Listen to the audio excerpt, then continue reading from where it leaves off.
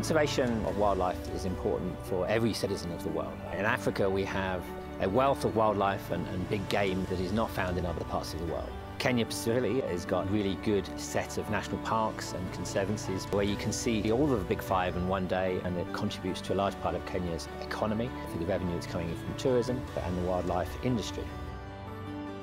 Whichever way you project forwards, the continued prevalence of wildlife and wild places in Africa is going to become increasingly threatened. And that is a simple function of growing human populations. It's a function of the industrialization and development of Africa. These are inevitabilities. Conservation is not just about economic opportunity and preserving wildlife. It is also about preserving ecological process. We all need clean air. We all need flowing rivers. We all need sustainably managed and harvested natural resources. And that is actually what conservation is all about. We as an organization pride ourselves on being at the cutting edge of new conservation approaches. As technology evolves in other areas, it has applicability to the world of conservation and sustainable management of natural resources.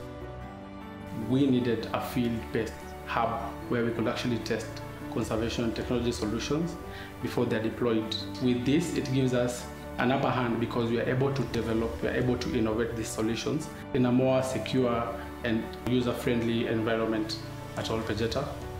As Liquid Telecom, we are a technology partner for the Wildlife Innovation Lab. We are here to provide technology for the conservation projects and experiments and research. They have a lab here. It's a physical facility where researchers will sit and do their work. Now, those researchers need to have fast internet. I can get a mobile phone signal here just about, and it's not anywhere near good enough. Liquid Telecom have put in a 100 megabits per second link. We also have cloud available for the researchers. Within the Conservancy, we have two base stations, one here at the HQ, one of their sites a bit far away from here.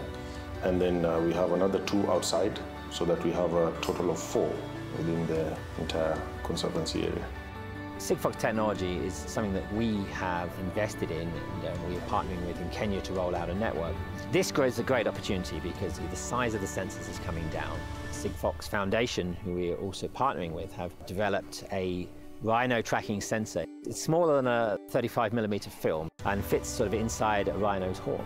This is the difference in the technology. It's bringing down the size, it's making sensors less intrusive to animals. Also, by being low power, the batteries can last a long time.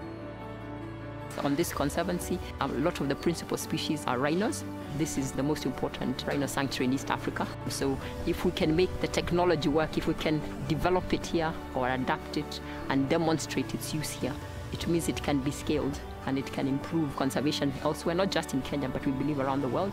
And it can then be adapted for other species because we have a few, and I say perhaps one of the most critically endangered species here, but there are many, many similarly endangered species around the world. And then, of course, the other species of interest are the predators because of the conflict they cause both inside and outside with communities. And elephants as a large species that is destructive, that moves a lot. Then we hope the Internet of Things and all the advancement in technology is going to help contribute to making conservation much easier, much more affordable, and much more accessible, especially to a lot of the local communities who have similar conservancies but don't have the kind of resources that Ol Pejeta has.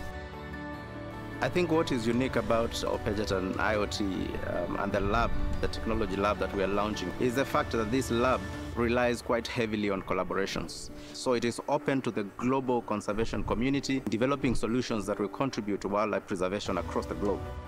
Any partnerships that we can develop with organizations like Liquid Telecom are really important for us. We don't pretend to have all of the answers to all of the challenges, and Liquid Telecom is at the cutting edge of technology in Kenya. They offer us a partnership which we can make use of to develop some of the solutions that we're looking to develop, which can then be scaled across Africa and other parts of the world. This is the first innovation lab that we have sponsored in a conservancy. We think it's the first in the world, so for Liquid Telecom to be involved in supporting a world first is very exciting for us. It fits very nicely in with what we're doing with innovators. We expect different companies and NGOs that are doing research projects in wildlife to come and use this hub and use Liquid Telecom backbone and our cloud, so it's very exciting for us.